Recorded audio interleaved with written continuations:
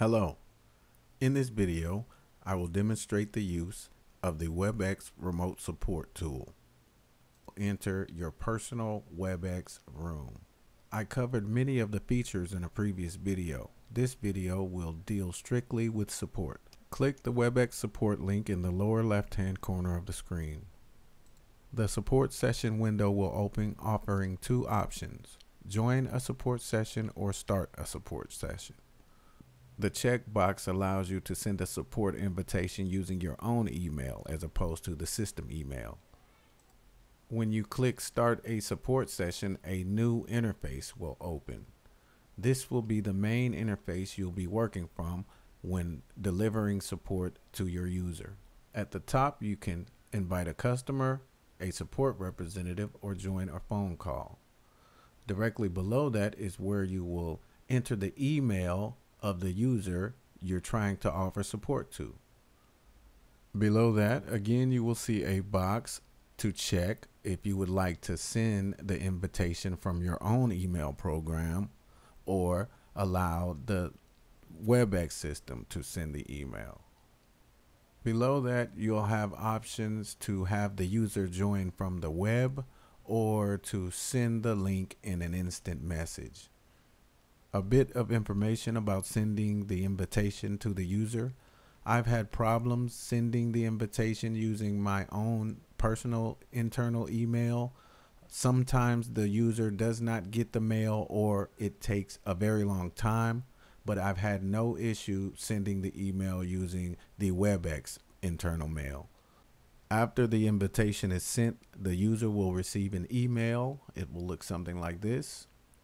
Inside is a message and a link to join the remote support session. When the user clicks the link, they will be given a form to fill out. They will enter their name, email address, and company in the form, and this will be displayed to you at the start of the remote session. Once the user submits, they will be displayed in your user interface under Customers. Their email, name, and company information will be displayed as you see here. If you click on the second icon, you will be given several view options. You can request view, request control, share view, or share control with the user of their desktop or any application they're running on their system. I would simply request control of the desktop. That way you get control of everything at the start. Once you request control, the user will be given the option to allow control. Inform your user to check the box and allow the control of their machine. Once the user releases control, their desktop will show on your screen with a green border. If you move to the upper right-hand corner of the screen, you'll see a box labeled Sharing. Click the View option and then click Window Scale to Fit. This will exit the default full screen mode and give you a complete view of the user's desktop.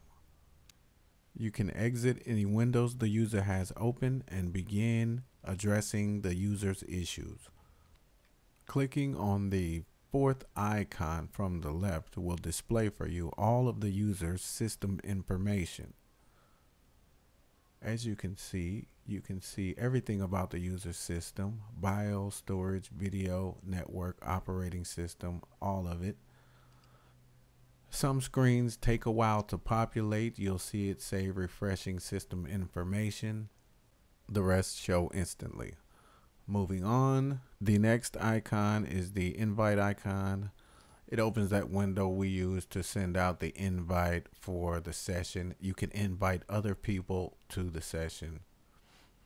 The next icon is participants, and it just shows you who is in the session with you.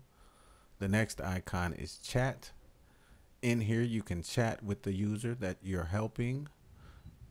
Simply type in the chat box what you want to say.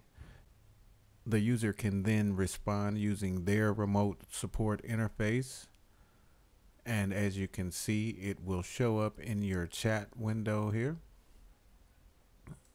The next icon is the chat transfer icon. It gives you options on how you want to transfer files with the user. advanced, or basic. The next icon we'll look at is the record function. You can record every support session that you participate in. When you click the icon, you're given these options. The next option is the video icon. This option will open a window, and this is where you will see the webcam of the user you are supporting. You can start and share your video with the start button. By the way, everything you see in the background is the user's desktop and remote interface.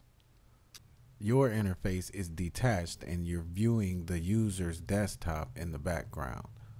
While you're supporting the user, in their interface, details of your actions are being displayed for them to see.